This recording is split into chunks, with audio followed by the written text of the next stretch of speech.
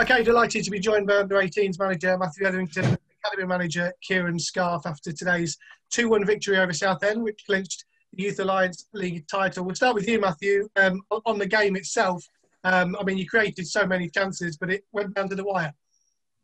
It did, yeah. We definitely made it hard work of it, shall we say. I thought we started the game okay, and then gradually got worse. The lads seemed nervous today with what was on the game, and they knew that they needed to win it. But second half, after speaking to them at half time, I thought we were better, and we created numerous chances throughout the game, to be honest. But there was just a little bit of hastiness in front of goal and poor choices made at times. But one thing you've got to say about the players, and they've done it consistently this season, is there's a real togetherness about them and a resilience.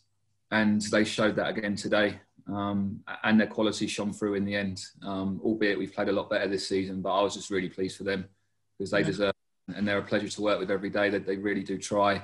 Their attitudes are spot on, and they strive to get better and develop. And when you do that, you get your rewards. Kieran, obviously, you were there obviously watching the game today, and it actually came all down to a management decision, didn't it, in terms of Adler Nascimento coming off the bench and ended up to score the winner. I mean, what did you make of the performance and ultimately the success that's been achieved? In terms of the performance, it's like Matty's just said. He's described the game absolutely spot on. And listen, as a manager, he got his substitution spot on. That is for certain. You know, the substitutes all had an impact. Adler obviously having a big impact. Luke Harris, when he came on, was very good as well. And Nicky as well. I think they all had a real impact. So full credit to Matty and Si on that one. And in terms of the achievement, it's a massive achievement. You know, sometimes the word winning can become a little bit like a swear word when you're talking about developing players. But for me, it's so important. You know, it breeds confidence. It helps create the environment you want to create. You know, we place a real importance on winning games at under 18 level, but an importance in winning the games the way we want to win the games. You know, we don't sacrifice our principles to do that. And it's all credit to the players. As Matty said, the way they apply themselves every single day is great. They're a really good group. Their attitude to work is spot on, and it's also, it's got to be said, it's great recognition and fully deserved for Matty, for Si, for the standard of coaching that they give these boys day in, day out, and the level of support they give these boys day in, day out. And obviously you've got James and Ev in terms of medical and sports science support. You've got the analysis support with Adam. You know, the quality of work that Matty Dice does with the coaches and with the players. Sam Gockram with the recruitment. It's a real team effort. You know, Ryan Semple, the work that he's done recently with this group. But, you know, Matty and Si lead the group. They lead the group of staff, and they've done a superb job ever since I come back to the club. And it's great to see that, and they fully deserve the recognition they're getting. Yeah, Matthew, when you win the league last year, obviously at the start of this season, of course you want to win it again, but it was always going to be difficult to do it second year running, particularly given the injuries that you've had, and obviously a lot of the players have been in the first team group as well. So that says a lot about managing the group, but also, as you say, what the players have achieved as well.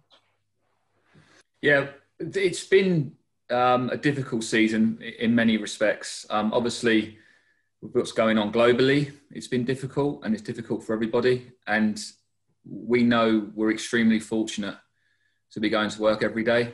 Because a lot of people can't, and we know we're extremely fortunate to do that. So we can't waste that opportunity, first and foremost. But yeah, we've faced adversity this year in terms of a footballing context.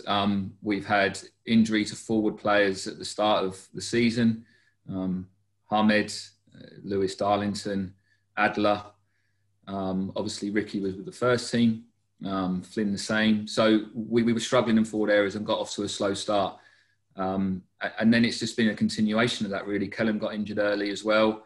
Today we were out without Benjamin Mensah, who's, for me, been an integral part of everything we've done this year in the youth team. He's been outstanding and rightly been rewarded with a contract. But the players and the character of the players, and I mentioned that earlier, has really shone through. And then that's a pleasing thing to see. And that's what will get you a career in the game, first and foremost, is that character. And they've shown that in abundance. And no matter who's played, they've all contributed in some way. And that's what I'm really, really proud of. It's definitely a better achievement than last year, in my opinion, with what's been thrown at us. And that's why I'm just so proud of the players and all the staff, like Scarff just mentioned, that they've all played their part and done some brilliant work. And recently, obviously, with the YDP phase and the foundation phase not running, we've got obviously Sempson, Matty Dye, Sam Gokran, and actually got some really good detailed work into the players in smaller groups, which has really helped them as well, I think. So we've utilised that, and it's gone well. Yeah, Kieran, we were saying earlier on that I can't remember an under-18 side winning back-to-back titles, certainly not in my time. You're slightly older than me, and you can sort of agree that it's a bit further, and obviously with your connections with the football club, even within your family, we can't think of a side that have done it back-to-back, and that says a lot about what's been achieved by Matty, Si and the players. Absolutely. And I was going back to sort of the late 70s, early 80s when my dad was doing the job, and he had some really good players that come out of that group, but I'm pretty certain they didn't win the league. And I don't recall anything, obviously having lived locally for such a long time, I don't recall it happening, certainly not back to back. And to achieve anything in consecutive years, it takes some doing to maintain those standards. And as Matty said, you know, in terms of the difficulties that COVID has presented to us this year, that we've dealt with really, really well. You know, adjusting in terms of how we train and not being able to use the indoor spaces, and having team meetings on Zoom on a Friday evening. All these things that the staff have put in place, that the players have just gone with it. You know, and I think, as Matty said, everybody understands and appreciates how fortunate we are to be able to carry on working, and they've just embraced that and they've just gone with it. And it's been a great couple of years for the academy. It's been a really productive year this year. You know, when you look at the fact that obviously they've won the league again, we're still in the League Cup in the semi-final. We're waiting to see who we're going to play in that. We're still in the FA Youth Cup. Hopefully that will restart. We've had numerous professional contracts been awarded to this group. Out of the second year group, I think there's 6 of them that are currently on professional, had a professional contract given to them. And listen, there might be more than that yet. Who knows? There's still time for others to maybe achieve that as well. Next year, as a minimum, we're going to have 10 players on professional contracts under the age of 20, which really tells us a lot about where this club wants to go with its young players and the commitment to that. It's been a hugely successful period of time, and I just want to thank everybody for their input into that. Yeah, without embarrassing Matty, because he is sitting on the screen at this moment in time, he's very young in his coaching career, but what him and Simon do on a day-to-day basis should really be applauded, because it's not just about managing a team, it's managing players, it's managing different types of players, all going through different things at different points, particularly thrown in with COVID this year. I mean, in terms of a CV, it's a great start. It is. They are obviously, I suppose, inexperienced or gaining experience as coaches. Of course they are. Everybody has a starting point from there. But their work ethic's brilliant. Their work ethic's great. Their attention to detail is great. Their knowledge of the game obviously is so good. Obviously, given the extensive playing careers they've had, and they've used that knowledge to create a great environment for the kids to develop. They've got high standards, which you need to have. They've got clear boundaries, and they're really positive. And the detail they give the boys is really good. They deserve so much credit, the pair of them, for the way they've worked with them. Yeah, and Matty, when you came back to the football club, I remember speaking to you and Simon and saying that you wanted to obviously come back and sort of give something back to the club that sort of gave you the opportunity. But I think, 2-3 years down the line, and you're sort of looking back on what you've achieved personally, as well as obviously your assistant Simon and the team itself, you must be proud of how things have gone as well, because you have to give yourself a pat on the back when things like this happen.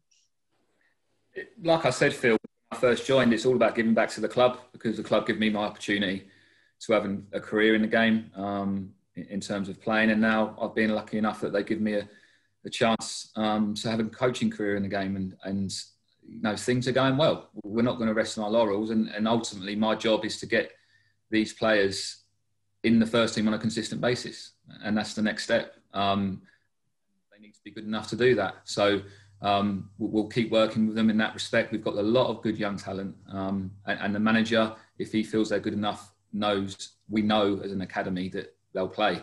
So now it's about getting that consistency in them, which you don't always find with young players, and some of them need time. But the structure in place is a brilliant one to work in, from Scarff all the way down in the academy. You're allowed to express yourself and go with things and think differently, and it's going really, really well. And the relationship, obviously, with the first team as well, with the manager is really, really good, really strong. The fact that he was there today after training says everything you need to know about that. And it's just the club's in a really good place, and there's a real unity about it. Yeah, Matty, you're never going to replicate playing, because no one ever can. I mean, I can't speak for Kieran. Obviously, he didn't quite make the level that you did as a player. But every player that retires and goes into coaching says it's never the same, but you can get somewhere close to it. And I guess as a coach, when you have success on the pitch, it's great. But I guess you get more pride in seeing young players, getting through to the first team, expressing themselves. Yeah. And over the last 2 years, you've seen a whole host of players do that. That's the role. We want to get to the point where they're in the first team consistently and they're performing week in, week out for the first team. That's where we need to get to. But we're getting there, and I feel like we will get to that point. But our young players still need work. All players need work, especially our young ones. So, we create stuff. You mentioned it earlier. I think a winning mentality under 18 level is important, but you can still develop alongside that as well. And I feel like we've got the balance right. And things are looking good, but it's not a time to stand still. It's a time to keep moving forward and keep producing players and players that are ready for the first team. And Kieran, we talk about obviously bringing players through the academy, and it's not just obviously the coaching style of you've got to recruit them into the academy. Is that something that has really, not to speak ill of people previously, but obviously it's improved because obviously you get players through now into the first team group. That must be vital for an academy success.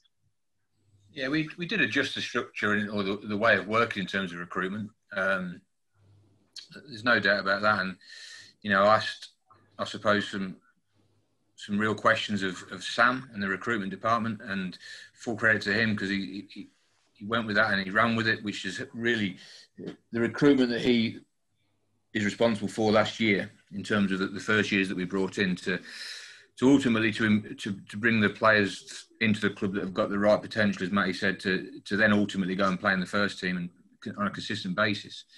We think we've got more players now capable of doing that, and Sam deserves a lot of credit for his role in that. It's probably the most important job. You'll love me saying that, Sam, but it's so important, because you get the right potential in front of the right coaches. You're going in the right direction, and that's got to be our aim. Something as Matty said, what we enjoy this. The players will enjoy it even more, but we have to carry on now. We carry on moving forwards, and the next step is now getting.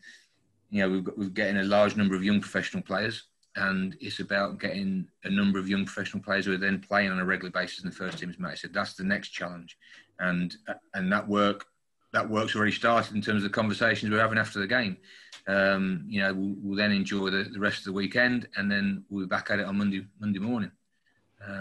It's a good place to be, the club. We're developing some really good players. We're developing some really good staff, which is really important to note as well.